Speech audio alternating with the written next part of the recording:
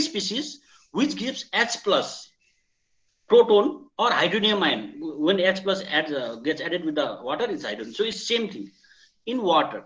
So any species which gives proton in water or H plus in water is called acid. For example, HCl. HCl, when you dissolve in water, it gives H plus and Cl minus. Since it gives H plus, then it is an acid. HCl plus water, H plus aqueous, because H plus is surrounded by water molecule. Similarly, chlorine surrounded by water molecule. So this was the definition of acid. Very simple definition. You know this definition. Okay. So base. What is an base? What is an RNase base? Is any species which gives OH minus in water. Okay. So like sodium hydroxide. When sodium hydroxide are dissolved in water, it gives sodium and hydroxide ion. So this was the basic definition of acid and bases. And this you also know that what is an acid. You directly say H2SO4 or HCl. You put it in water, it becomes H plus. Similarly, sodium hydroxide, you know. All right. So this is the basic definition of acid and bases in terms of RNase. Now, as per RNase, acid neutralization reaction is that reaction, okay, which okay. So in a neutralization reaction, a compound produces H plus, which is called acid, and the base produces OH minus, which is a base, and that H plus and OH minus reacts to form the water. Okay, this is the basic concept of RNase for neutralization reaction. Okay, so acid produces H plus and base produces OH minus, and this actual reaction H plus and OH minus reacts to give you water and salt. So as per RNase definition, neutralization reaction is this, where acid is producing H plus and base is producing OH minus, and the product is salt and water. All right. So because there is a salt formation in this acid-base reaction, this type of reaction is also called salt formation reaction. This was the basic of RNase. So hence, as per RNase concept, the acid neutralization reaction is nothing but a combination of H plus and OH minus in an aqueous solution to give water. Now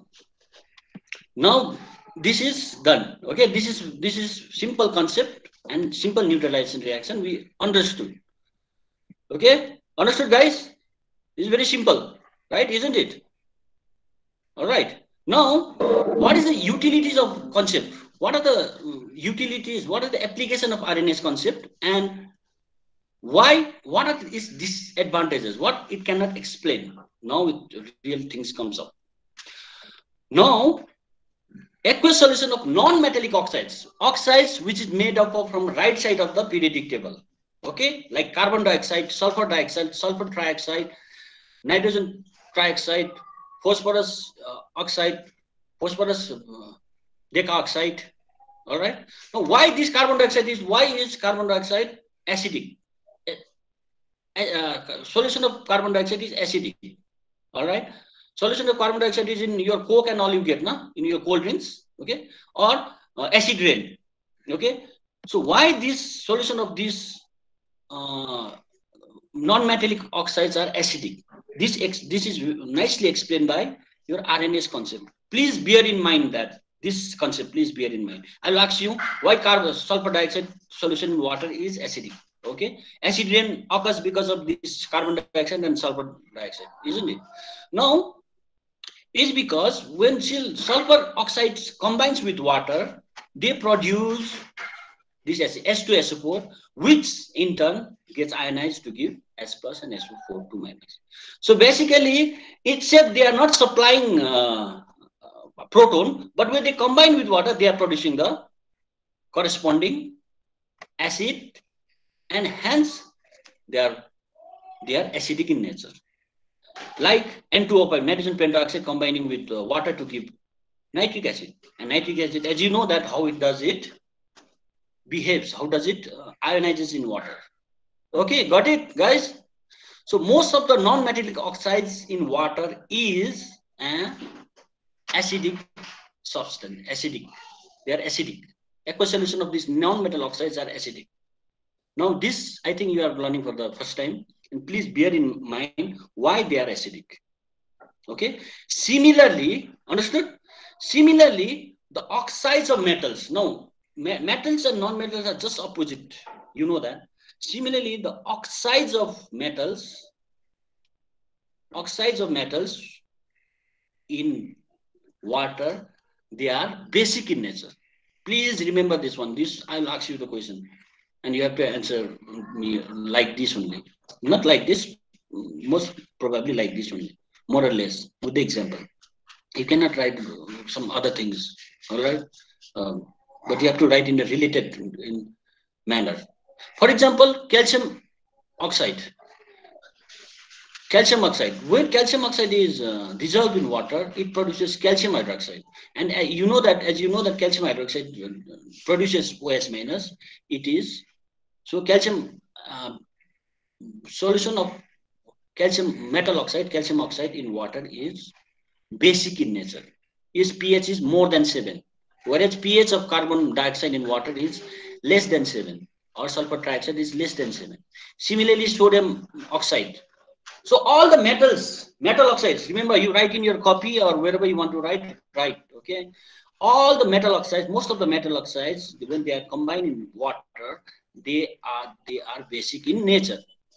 All the non-metal oxides, when they are their solution in water is acidic in nature because of these equations. Okay, ammonia in water produces ammonium hydroxide. See, whenever you use ammonia in lab, it is not actual ammonia; it is ammonium hydroxide. We make the solution, and hence that ammonium hydroxide is a basic solution because it is producing OH minus ion, which is RNS basis. Okay, guys, is it okay? Is it okay? Yes, sir. Good, very good, Nisha. Okay, good, Brinjal. Okay, if you get any confusion, please ask me. Okay, Hmm. It is very simple. So this theory also explains that how the neutralization occurs and in water, and why the acid base reacts with each other and neutralization occurs in water. So these are the very good, example and application that we got from RNS basis, which could explain non-metallic acidity of non-metallic oxide solution and basicity of and the neutralization reaction. Okay. Now, what is this is the most most earliest concepts of acid and bases. Okay. Now, what is the problem with this? It explicitly says that it should occur in water. If water is not present, they cannot behave as independently as acid and bases, which is not true. For example, HCl is acid in dissolved in water, but HCl is also acid in gaseous state. So when there is no water, how HCl is acting as an acid? Okay, this thing is not explained by RNS concept.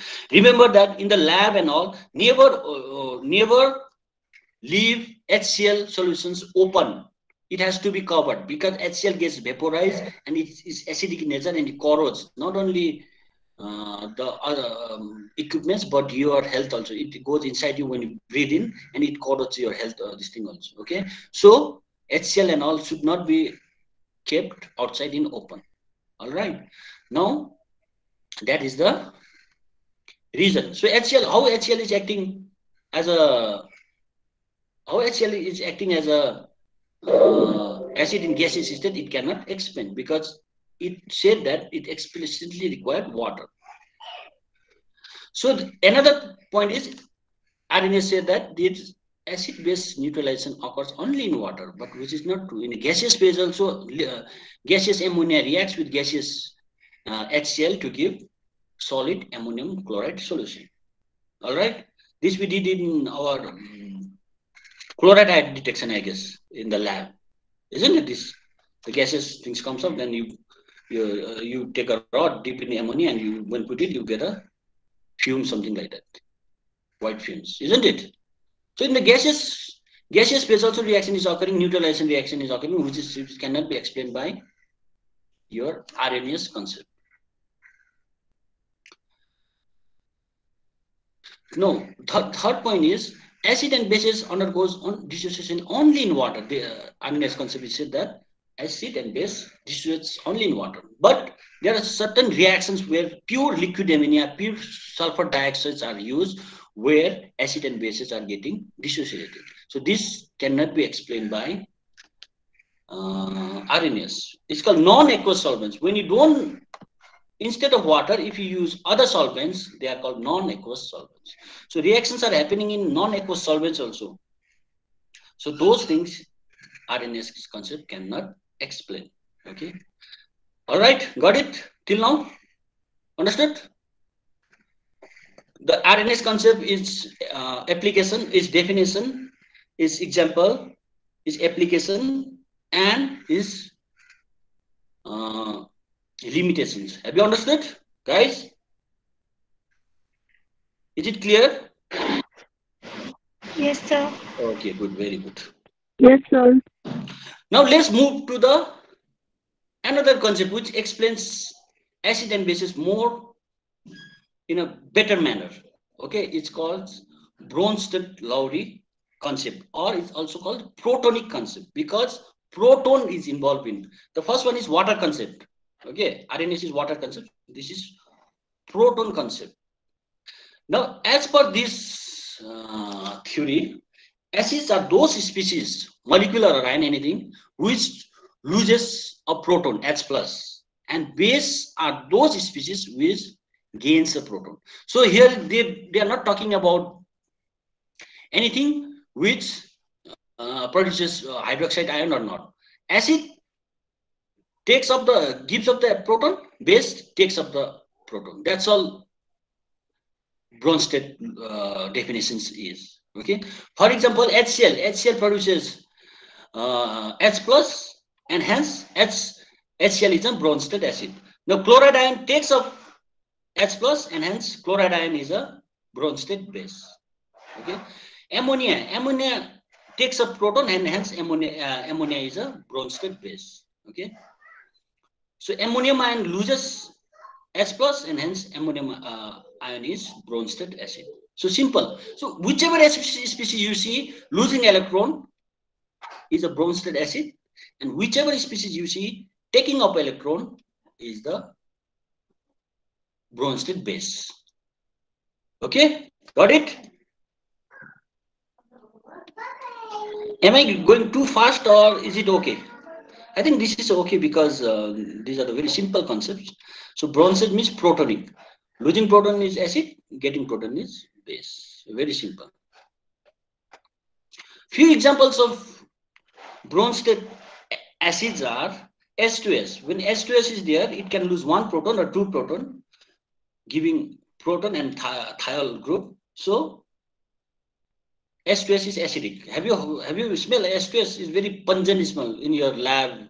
I think you have done or not. I don't know. In your class 11 and 12, have you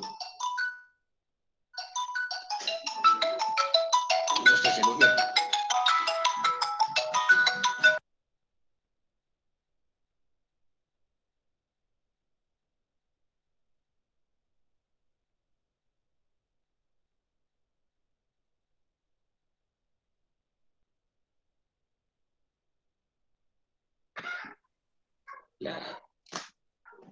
Hello.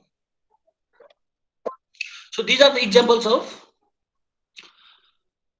Bronsted acid. CO is losing two hydrogens. So all the species which are losing protons are all Bronsted acids. Okay. So what kind of Bronsted acids are there? So here, see, someone is losing one proton, someone is losing two protons. All right. Okay. So there are two types of Bronsted acids. One is monoprotonic and another is polyprotonic. Monoprotonic acids are those acids which loses only one electron, one proton. For example, hydrogen fluoride and acetic acid. So hydrogen fluoride is losing only one proton and hence it is monoprotonic. Okay. But there are some acids which can lose two or more protons and they are called polyprotonic. Matlab, poly means many, protonic means proton, losing protons. For example, H2S is losing 2 protons, so it is diprotonic or polyprotonic. All right. Here also it is losing 2 protons, and hence it is polyprotonic. Okay, guys, this is very simple, right? There is no point of getting confused here.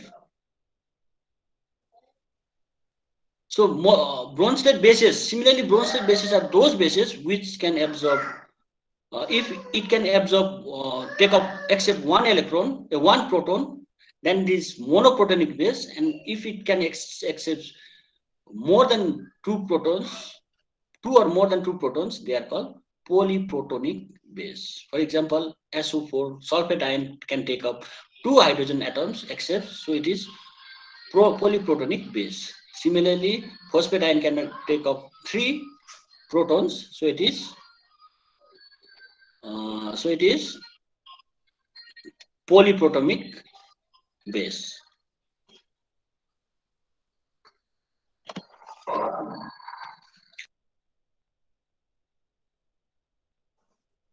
Okay, okay, guys. So this is very simple. There is no point of getting confused here. Now, another one very simple concept is all RNase acids are also Bronsted acids, but all RNase bases are not Bronsted bases. It means that since all the RNase acids produces H plus ions in solution or in solution, so as per Bronsted definition also, all the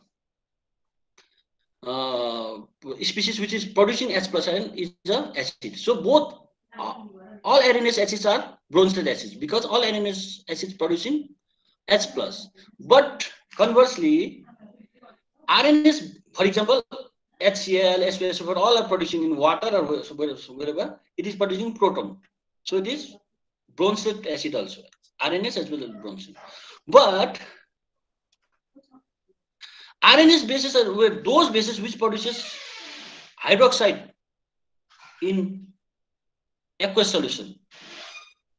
Okay, but hydroxide in aqueous solution is they are not accepting any hydrogen, proton. So these all RNase bases are not Bronsted acid because here there is no reaction of uh, accepting proton. It is only producing OH minus. This is RNase base. RNase, as per RNase definition, it is true, but this is not as per your Bronsted definition because Bronsted has to take proton in the reaction. Understood? This one understood? Or do you want me to come again? This one.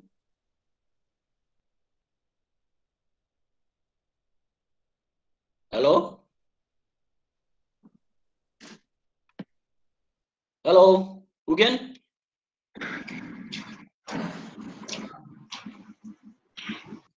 Hello? Yes, sir. Sir, So, please repeat. which one? This one? All RNS bases. This one. Yes, sir. Okay. So this question is highly probable in your exam or test. Okay. So try and understand now only so that you can write in your examination properly. Because what I've observed is you listen and you are not writing the properly in your this. And regarding the our assignment also, please write properly. Show me once whether the answer is correct or not. Then I'll tell you to write those answers. Okay, don't write randomly. All right. Now I'll ask you why all RNase acids are Bronsted acid, but all RNase bases are not Bronsted bases. Is because as per RNase definition, acids are those species which produces H plus ion in the solution. Similarly, Bronsted acid definition is same. Any species which produces H plus ion, whether in solution, water or not. So that means are all the RNase acid since producing proton, that means it is an Bronsted acid. Okay. For example, HCl and H2SO4 in water, because it is producing hydrogen ion or proton. But what is RNS base? RNS base is nothing but which produces hydroxide ion. But as per Bronsted acid, any species which absorbs proton is base. Here, sodium hydroxide is not absorbing any proton; it's just getting dissolved in water. So, since it is not producing, accepting any proton here, hence this base is not a Bronsted base. For a Bronsted base to undergo, it has to take up proton.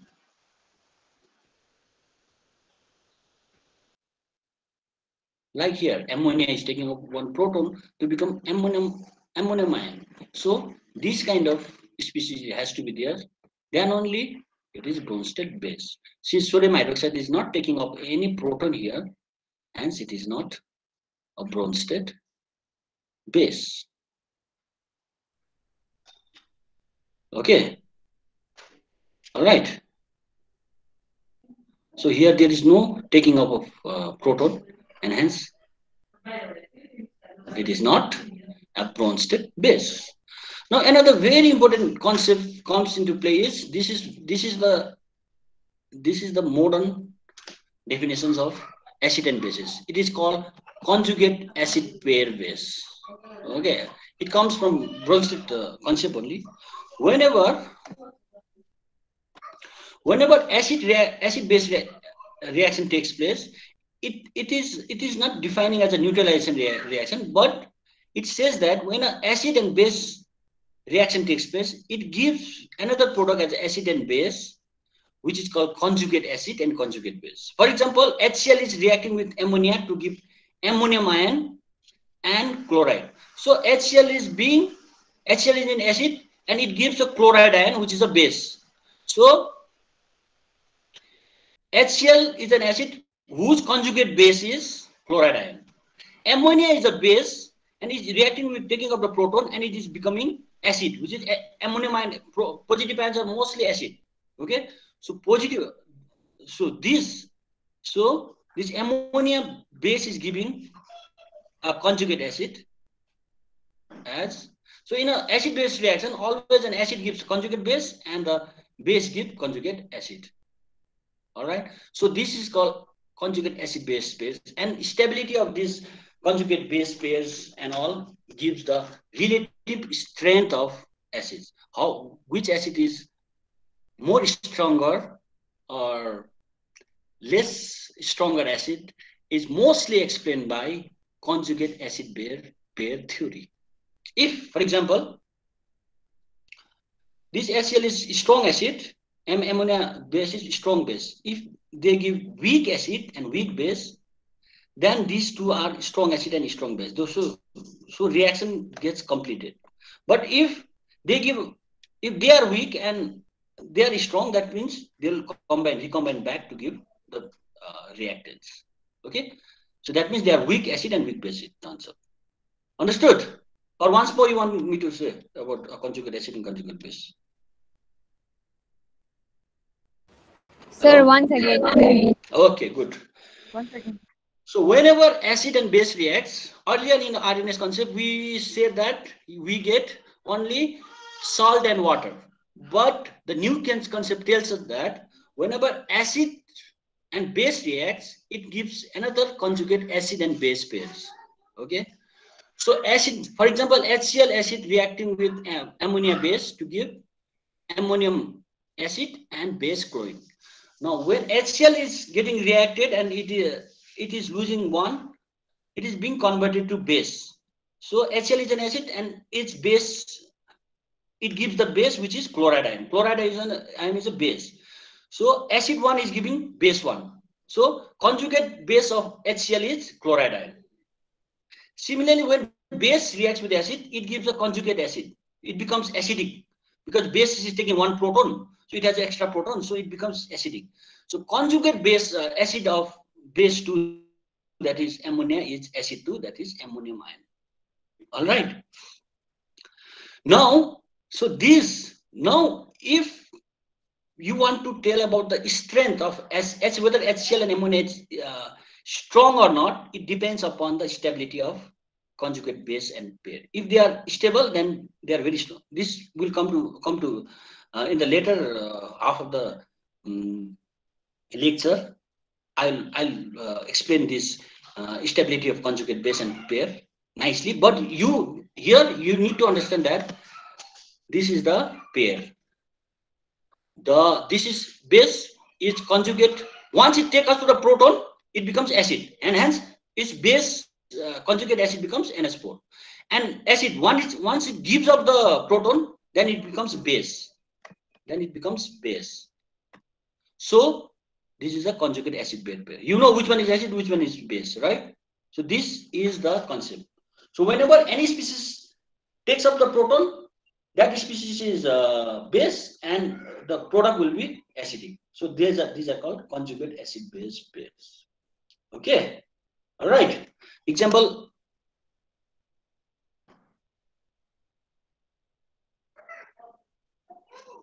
Okay.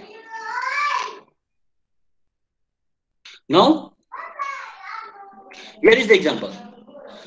When you take HCN and water, HCN is giving up the proton. This is acid, right? Acid 1. And it is becoming Cn minus. Cn minus is a base. So it is the conjugate base of HCN, acid HCN. Water is a base, is acting as a base here. And it is taking up one proton and it becoming H3O plus. So water is a base here and its conjugate acid is H3O plus. So whichever gets the electron is a conjugate acid, whichever loses the electron is a conjugate base. Okay. Another example is H2S and water. Hydrogen sulfide in water. Here hydrogen sulfide is losing one electron, losing one proton, and it is becoming SS minus. So it is acid, its conjugate base is SS minus, HS minus. And water is acting as a base here, and its conjugate acid is H3O plus. What is acting as a base here and conjugate acid is hydronium ion. Another example is, okay, this you might get confused with the water because water, okay. Another example is when HCl and C, like that electrode potential values are also, acidity and basicity are not that fixed always, all right? Okay, it depends on the other species. If HCl is acidic, in front of sodium hydroxide, it is acting as a acid, but in front of stronger acid like HF, it will act as a base. Okay, because like oxidation and reduction reaction, it has to be acid base reaction. Acid cannot react, base cannot react. It has to be one species has to act as a base, one has to act as a acid. Here in this case, since HCl and acetic acid is there, both are acidic, but since HCl is more stronger, then acetic acid though is very in vinegar also we have been, all right. Now HCl is acting as acid, and when HCl gives up one proton to the acetic acid, it becomes chloride minus. So hence the conjugate base of HCl is chloride minus, whereas this is acting as a base and it takes up one proton, and this is the conjugate acid of acetic acid. Okay, so it's depending upon the strength. For example, see water. See, carbonate is a highly basic species. When it in front of water acts as acid. So it gives up one proton and it becomes conjugate base OH minus. Whereas carbonate takes up one proton and it becomes bicarbonate group. Hence, it is a conjugate acid of this carbonate. Similarly, in another example, ammonium ion. Ammonium ion is acting as an acid because it is giving up proton, and water is acting as a base. So in this case, you can see that water is acting both as an acid and a base. Acid and a base in presence of stronger base or stronger acid compared to it. Okay, so this type of molecules which acts both as acidic and basic are called amphoteric substances. Okay, so molecules or ions that accept as well as lose protons are called amphoteric substances. From example, water. So water can lose in presence of stronger bases. It can lose proton, and it becomes it can act as an acid, giving conjugate base OH minus. And in presence of stronger acid, it can act as a base, giving us hydronium ion, and as a conjugate acid, and chloride as a conjugate base. Okay, guys, have you understood this much? Hmm?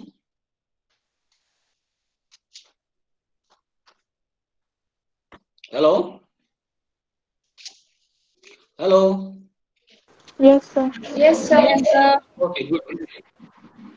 So this is the very I want to start very slowly with this chapter, because in the previous chapters I came to know that I became too fast, so people fail to understand. I think so also, because the way you have written in in the answer sheets. All right.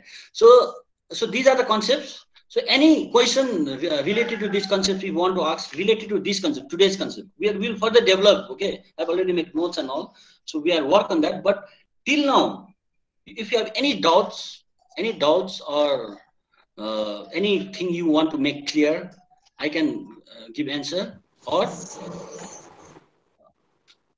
anything.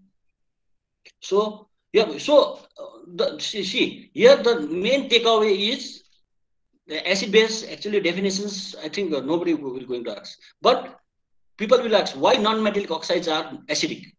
All right, and not only this, you'll find it in your practical purposes also. Whenever you use you do in your lab and all, whenever you make non-metallic oxides in water and all, if you taste a litmus, you'll find it more acidic. pH, it becomes more red. So at that time, you should be able to use your knowledge, this particular knowledge, to come up with ideas, because all these things are practical things. This all right. So mostly non-metallic oxide, non-metallic compounds land up you in acidic species. Okay. So generally, and mostly metallic oxides land you up in basic species. Though basicity and acidity changes. So in most of the questions, which one is more acidic? This one.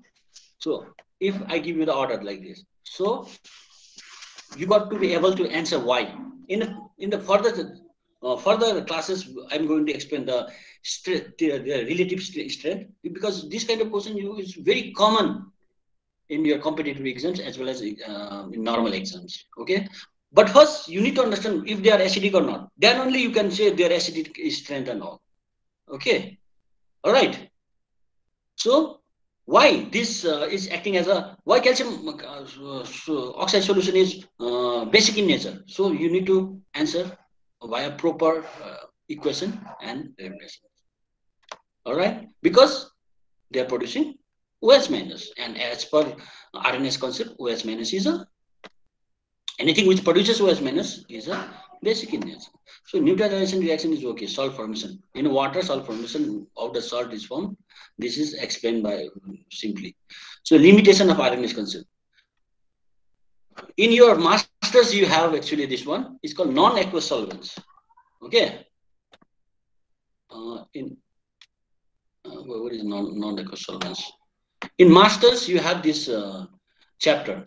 Till now, whatever reactions we are doing, studying is in aqueous solvent, mostly water or some other solvent. Mostly water is present, but in masters you will be learning about reactions in non-aqueous solvents, reaction which does not contain any water, because sometimes water present will destroy your compound. Okay, so in non-aqueous, in absence, zero presence of water, how reactions occurs. Okay, so this is your syllabus in your masters. Okay, at that time we'll study, but still, see this acid, simple acid or basic concept will decide whether your reaction will undergo or not. Okay, because most of the reactions biologically and chemically it either acid catalyze or base catalyze. In order to understand that acid catalyze or base catalyze, you should understand whether the species given is acidic or basic, or what is the strength of acidity and basicity. Sometimes strength of acidity and basicity makes a hell lot of difference. Okay, if you are, if H by HCl you are getting 90% product, yeah, if HCl by HCl you're doing 60% product, by BF3 using Lewis acid you can get 90% product. So for a, especially for organic chemist and all, this strength of acidity matters a lot. Okay, so and the Bronsted-Lowry concept mostly explain why gases from the HCl is acting as acid, because RNS only talk about water, but acids not only species not only act show their acidity in water form, but they are showed in non-aqueous solvents only, in gaseous phase only, also, and sometimes solid phase also they show their acidic properties. Okay, monoprotonic and polyprotonic you understood. If species contains one proton, then it is monoprotonic, HCl, HNO3. If they contain more than two or more than two proton, then it's like phosphoric acid, H3PO3, uh, H2SO4, etc. Okay. Now, other than that, okay, monoprotonic and polyprotonic. So all RNS bases are bases. This I already explained. It's written here also. It's not a big deal. But question will come and should understand, because very simple. H plus, since RNS is also giving H plus, Bronsted is also giving H plus, so both are same. But since RNS is giving OH minus, but Bronsted is telling that species has to take up proton, so that doesn't match, and hence it is not Bronsted base. Okay. Now this is a very important concept that we have to build on, and I want you to remember this conjugate acid base pairs. Acid always gives you conjugate base. Acid when gives up proton, it becomes basic, and when base takes up electron, it becomes acidic. Though strength differs, but they have a conjugate acid base pairs. Okay, the conjugate base of acid HCl is Cl minus, conjugate acid of NH3 is NH4 plus. So if this concept is built upon, then we can nicely explain the strength of acids in our upcoming classes. So these are the few examples. Now, some species they act both as an acidic proton acceptor and proton loser, and they are called amphoteric substances. So water is mostly amphoteric. So most of the reaction pH of the water is what? How much?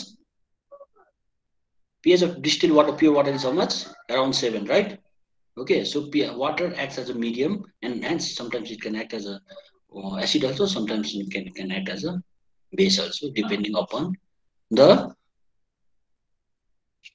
depending upon the environmental conditions. So this is today's. How many of you are present?